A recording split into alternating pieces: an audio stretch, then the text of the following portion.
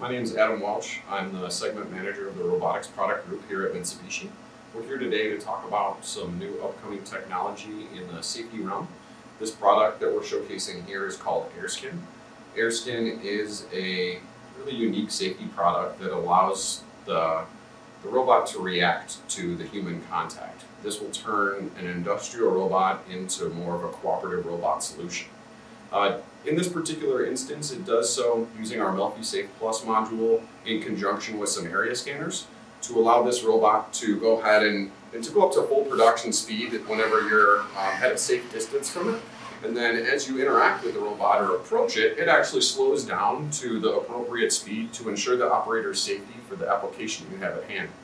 In this particular instance, we have it slowed down so this way that a person can come up and interact with the Airskin. The Airskin actually has some, these are like a closed loop system where there's actually a pressure sensor in here. And this pressure sensor actually, a small change in the pressure indicates this safety stop condition that you're seeing here. For today's operation, it only stops for the duration I'm actually pressing and holding the robot. In a physical, real-life application, this would be set up in a way that the robot would actually stop after contact has been made and then wait for an operator to give it the reset signal confirming that this is a safe work area and that it's free of obstructions. Some of the other nice features that this has is it actually doesn't need to, you don't need to modify your robot at all to mount this on your unit. It actually magnetically couples to the robot itself.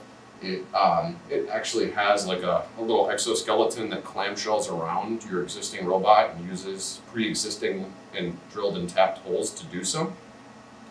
As you see here, there's actually your small pressure sensor and some communication relays that help bring this information back to the safety controller and ensure the safe stop of your robot when the human interaction occurs.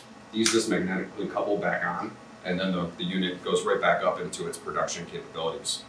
Currently, Airskin is offering the solution in the RV4 FRL, the RV7 FRL, the RV13 FR, the RV20 FR, and then they have a couple modular solutions, one of which we're showcasing here, which is called their safety flange. The safety flange not only has that touch sensors on the outside of the solution, but it also has the ability to sense tool deflection and have both of those translate into the e-stop condition or the safety stop condition to ensure the operator's safety. They also have modular pads that can be implemented into non-stock or kind of unique tooling solutions. These modular pads can be configured custom depending on your application and can just ensure not only the safety of your end-of-arm tooling, but also can be implemented on additional machine components or other areas where you want to ensure that if the human comes in contact that the machine acts accordingly. So it's really a great solution and a relationship that we're really excited to continue to move forward. If you have any questions, please feel free to reach out to Mitsubishi or Airskin to get some additional information.